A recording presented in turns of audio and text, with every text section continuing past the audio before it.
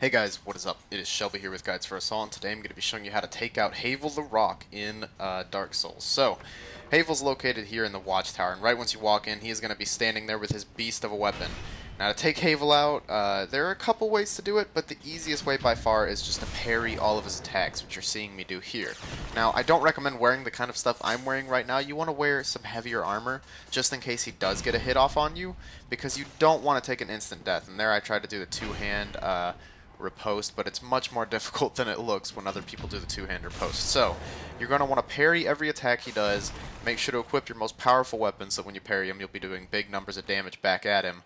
Also, I'm going to slow things down here in the video so you can see the exact timing you need to do when you have to parry him, because it's pretty precise. I think it's 6/10 of a second you have to parry his attacks, and if you miss that, you're going to get hit for some pretty big damage, especially if you're not wearing any good armor or if you don't block the attack. If you don't block his attack with your shield and you get hit, you're probably going to die in one hit. So, anyways, thank you guys very much for watching the video. If you could, please leave a like rating down below, and if you're not already subscribed to the channel, I'd appreciate it if you did. We got a lot of good videos coming up in the future, so see you guys next time. Goodbye.